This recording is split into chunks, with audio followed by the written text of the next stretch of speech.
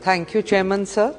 The permission for opening of 2 Kendriya Vidyalayas in Patnagarh and Titlagarh subdivisions of my parliamentary constituency is still pending with the central government, sir.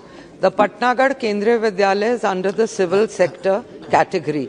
The site selection committee had visited and submitted its report on 9th February 2022. And as per the suggestions and recommendations of the committee, the necessary renovations of the temporary building have already been completed. Further, the 10-acre patch of land identified for the construction of the school has also been levelled and is free from all encroachments. The Titlagarh Kendriya Vidyalaya is under the challenge method, sir.